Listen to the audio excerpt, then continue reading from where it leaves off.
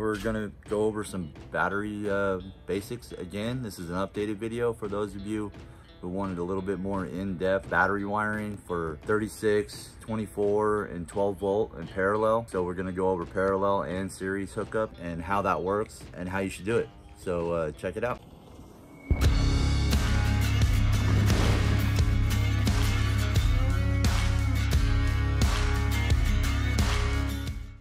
Okay, so we have our multimeter. That's going to simulate our trolling motor. So we'll go ahead and I'll show you. For example, we're going to start with just a straight up 12 volt. See, we're reading 12 volts here. That's just straight positive to negative. We're going to hook these up in parallel now. So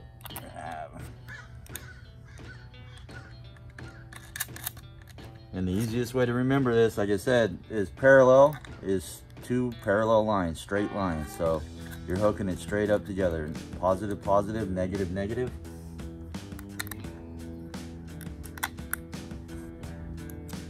This is pretty straightforward, but we're gonna go over this. These are some of the most common questions I get. So that's why I make these videos. I go over a lot of the common stuff that I get at my shop every day. So here we have two 12 volt batteries, but what we've done is now hooked them together. So these two 12 volt batteries are now one giant 12 volt battery. We still have 12 volts. They're hooked together, 12 volts. It just makes this last twice as long. So that's why you want to go with the parallel. If you have a 12 volt trolling motor, you have room for another battery, I recommend doing it. And then if down the road you upgrade to a 24 volt trolling motor, you already have your two batteries, you just need to switch the wiring. That's parallel.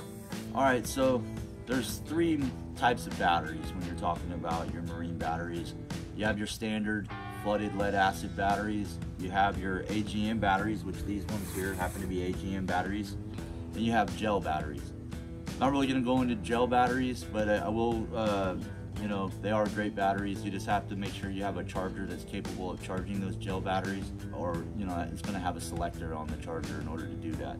Your AGM or standard lead acid batteries are what most people go with as far as just being able to afford them. The advantage of a let's say an AGM battery over your standard lead acid battery is your lead acid plates, your lead plates, over time they're going to break down, especially under the heavy vibration and stuff you're going to encounter on a boat. All that impact and wave impacting and trailering really vibrates, and over time the lead plates will start to break down. AGM stands for absorbed glass mat.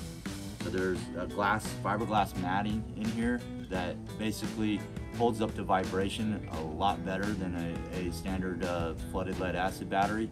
So that's the advantage, and that's going to be why a lot of the AGM batteries are a little bit more money. So it's up to you if it's something that you want to make the investment in. These will last longer. They do seem to hold a charge a little bit longer because they do last longer. They don't break down. Lead acid battery over time is going to hold less and less of a charge, but you always make sure that you have a good onboard battery charger to keep your batteries healthy. It needs to be a smart charger with a maintenance and you know, an auto cycle. That way it keeps your batteries healthy and maintained. You can plug them in when you get home from fishing and leave them plugged in until you go fishing the next time. So hope that helps. Okay, now we're gonna do a 24 volt system. So with a 24 volt system, this is where people kind of get scared about it, is you do hook it up from positive of one battery to the negative of the other battery. So right here, the only time you're gonna get a short on a battery is if you go positive to negative on the same battery with the same wire. So that's positive to negative right there. Then remember, these are like your trolling motor. So you're gonna hook the negative lead of your trolling motor to the negative post of one battery. You're gonna hook the positive lead from your trolling motor to the positive post of your other battery. And there we have 24 volts. That's a 24 volt system. That's your output there for 24 volts. You've taken your 12 and doubled it to 24 by going positive, negative. Now we're gonna do basically the same thing. We're just gonna add one more battery in the mix and get 36.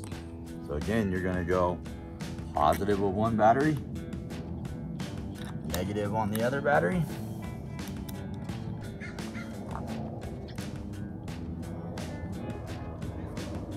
So again, these are like your trolling motor leads. Negative will go to the negative post on the first battery, and your positive lead is going to go to the positive post on the last battery. So you're going positive, negative between these batteries, and then you're getting 36 volt by going from here to here across the 3 batteries. And you can see we have over 36 volts. We have 38 volts. That's a 36 volt system.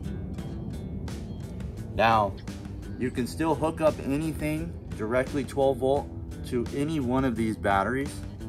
There's another common question that I get. In emergency, you need to jump start your crank battery. You hook that up, you're back to 12. Even though from here to here is 36, from here to here you're still 12. Here to here is 12, here to here is 12. But across this, 24, across this is 36. So that's how you get your 12, 24, 36 volt trolling motor systems. Let me know if you have any questions about that. Like I say, it's a very common question in the marine industry for fishing and all that, is how you get this with battery wiring. So if you do have any questions, let me know. And if this video helps you, don't forget to like and subscribe for more content. I'm always doing how-to videos as well as fishing videos. So I hope this video helps explain it, and thanks for watching.